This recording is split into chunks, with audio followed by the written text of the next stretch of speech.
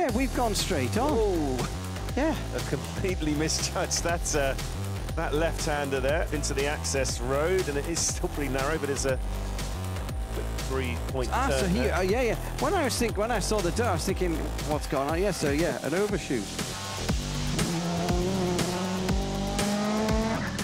Now we're adding the complexity of this into it. Okay, well, he's not hit anything. Well, no, and that's why he bailed out, because he was going to hit the water hydrant. So he decided just to go up the little grass. Fair play, quick reactions.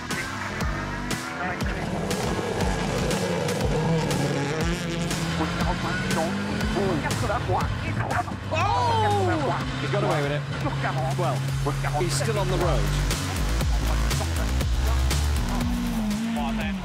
Cross pattern of 2 rain tyres, 2 wet weather tyres and 2 soft compound tyres for Esapekka. Oh, straight away we've spun.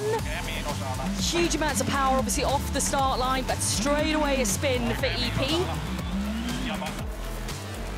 Plenty of spectators out and about today, regardless of the weather condition. Oh, I just saw it completely. You could see the wheel was turning, but the car wasn't, as we were on that tight image. But goodness me, that was a lucky escape. It was a lucky escape.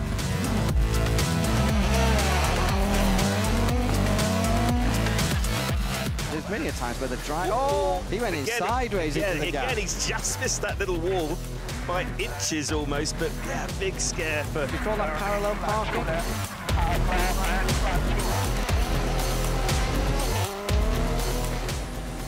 You saw him lock up. Goodness. Whoa. Yeah, it wasn't just a small incident. He's gone right off the road and a really heavy front-end collision into that ditch. Wow. I mean, he's lucky to actually get out of there. I don't think he's ever going to have been through a weekend quite like that. Martin is saying you've maintained third. WRC Plus, all live.